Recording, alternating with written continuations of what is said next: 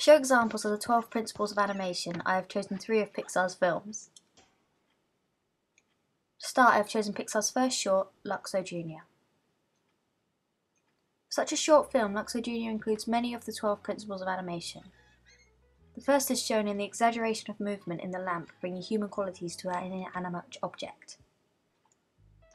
Throughout the clip, the appeal that comes through for the characters is emphasized by their personalities. Anticipation is shown throughout the sequence, particularly when the larger lamp is waiting for the ball to return, and more exaggeration is shown to portray that it is surprised. As the smaller lamp jumps into frame, an example of arcing is shown in the lead, as well as a small amount of follow-through and overlapping action when he stops.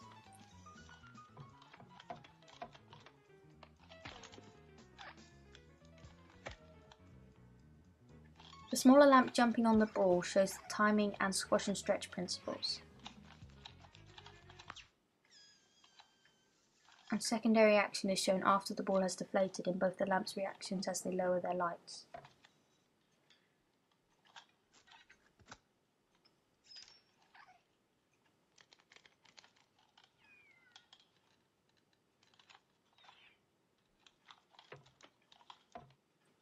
Further anticipation and exaggeration are shown here as the large ball comes into view. The next clips I have chosen are from Toy Story. A good example of fine detail and movement in a secondary action is Ham's feet tapping. They bring more life to the character throughout this simple lifelike act. The staging here emphasises on Buzz's face, bringing our full attention to him as he fills our view. Another example of squash and stretch is used when they land on the bed. To my knowledge, all clips shown are solid drawings. A great example here for follow-through and overlapping action is shown as the characters are all at different depths away from our view. The appeal in the characters differs as one has rigid movement whilst the other is more flexible and doll-like. Exaggerated movement is shown in Woody's arms here to emphasise his frustration. You are a child's plaything! You are a sad, strange little man, and you have my pity. Farewell. Wait a minute. I just lit a rocket. Here is another example of secondary action, as the movement in Woody's face is betraying the speed they are travelling at. Slow out and slow in is used as the characters fly down under the wire, which is another example of overlapping action. Straighten ahead and pose-to-pose action are shown here, one as they are flying and the other as we see Woody's feet dangling, which could also be classified as a secondary action.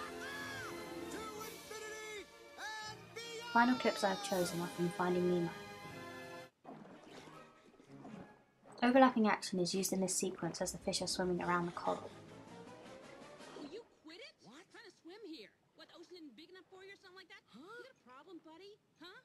And staging is shown to emphasise on Dory's face. Yeah. Ooh, I'm scared. Slight amount of squash and stretch is used as they start to swim, as well as exaggeration in their movements. I'm so sorry. See, Straight ahead and pose-to-pose action are shown here in this sequence as the fish are swimming. I don't believe this. No, it's true. I forget things almost instantly. It runs in my family. Well, I mean, at least I think it does. Great secondary action is the constant movement of their fins, which brings reality to the characters.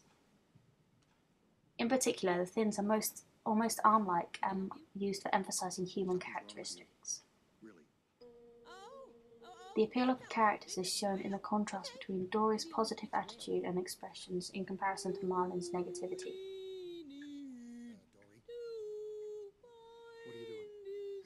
what are you doing? Are you sure you speak well? Can you? Dory, heaven knows what you're saying. See, he's swimming away.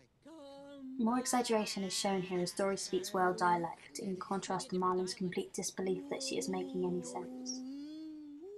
Dory, this is not whale. You're speaking like upset stomach.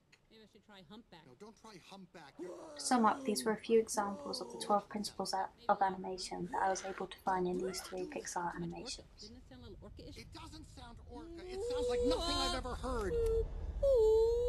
No. It's just as well. He might be hungry. Don't worry, whales don't eat clownfish, they eat krill. Oh look, krill!